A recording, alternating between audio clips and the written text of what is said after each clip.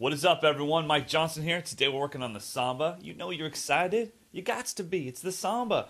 The samba is Brazilian in its energy and its excitement and it's all that stuff. I mean, I don't want to get too goofy about it and be like, samba. But, dude, it's tight. This is like, for Brazil, this is their high energy, exciting music. So we have to bring that to the kit when we're doing this stuff, all right? Now, it's a four-way independence type thing, so you can think of it that too, even if you're not learning it to play traditional sambas, you can learn it as a four-way independence exercise because each limb is doing something different, all right? So let's start with the feet. The feet are playing kind of a traditional Brazilian rhythm, which is just 1, 2, and 3, 4, and 1. And we're going to go really slow in the beginning. 1, 2, and 3, 4, and 1, 2, and 3, 4. And that just repeats constantly, and that's to fit with the bass player. All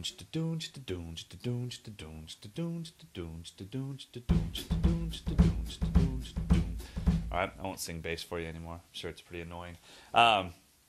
Okay, so that's the foot pattern. 1, 2, and 3, 4, and 1, 2, and 3. And you want to have a real good grasp on that.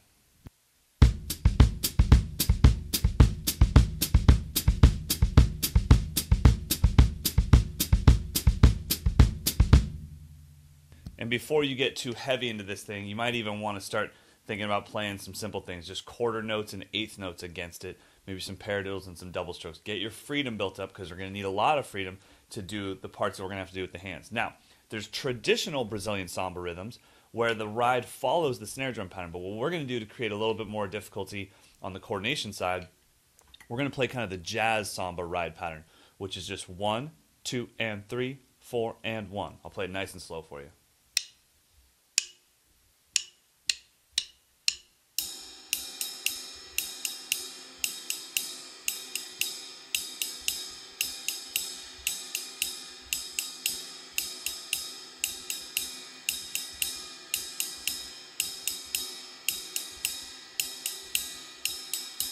All right, so what we can do, once we've got that down and we've played with the feet a little bit, we'll put those three things together. So we're going to go kick drum, 1, 2, and 3, and 1, 2, and 3. Left foot, 1, 2, and 3, 4, and 1, 2, and 3. Right hand, ding, ding, 1, 2, and 3, 4, and 1. What's really cool about this on the coordination side is that at the moment, the right hand goes right with the feet. So everything's kind of together, very non-linear. Everything is playing at the same time. It's the left hand that's going to kind of screw us up. So let's try this first.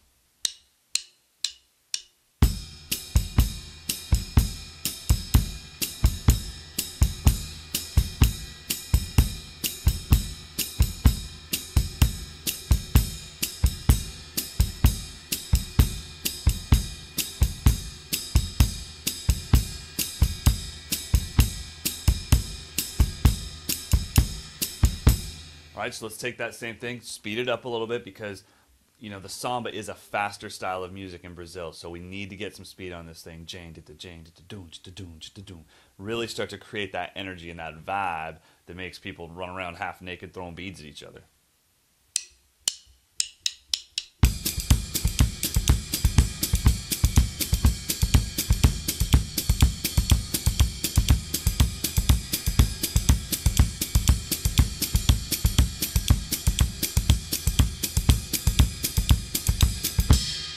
All right, so you're feeling good with that. You're creating some energy, and now it's time to bring in the left hand. The left hand sucks because it's really hard. But just take it one note at a time, and you will get it down. Now, the left hand part by itself is just a two-measure pattern.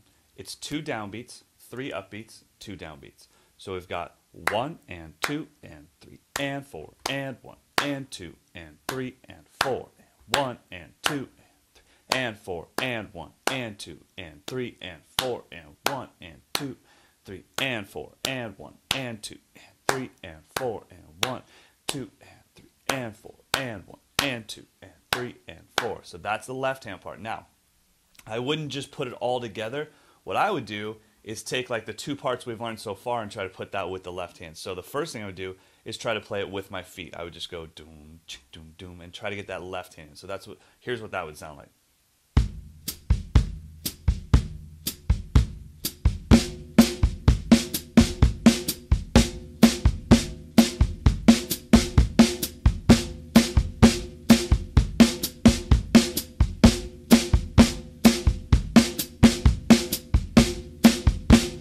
then I would take that same thing and play it with the ride. So leave the feet out, play the ride cymbal pattern, and work on that left hand to see if I could get that down. It would sound like this.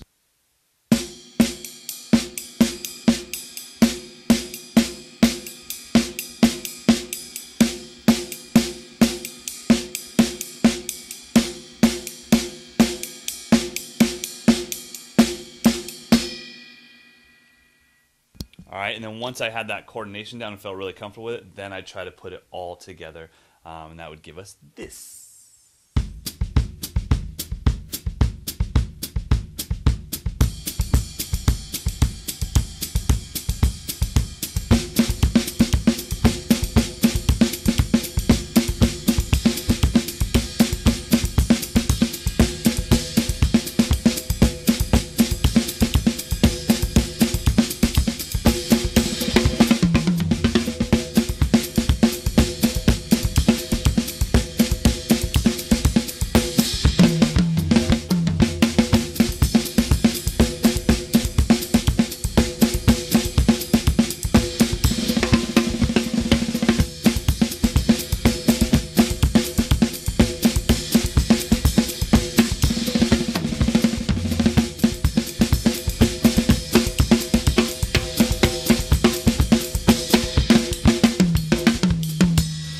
All right, so that's the samba with a little kind of samba slash jazz ride cymbal pattern.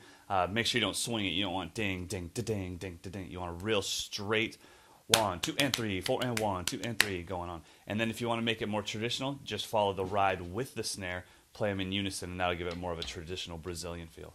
I hope you guys got something out of that. Keep checking out the Latin videos. These things are great for your coordination, even if you're not going to apply them directly to Latin, Brazilian, Afro-Cuban drumming. You can still use them to build up your drum repertoire. All will be good. Peace!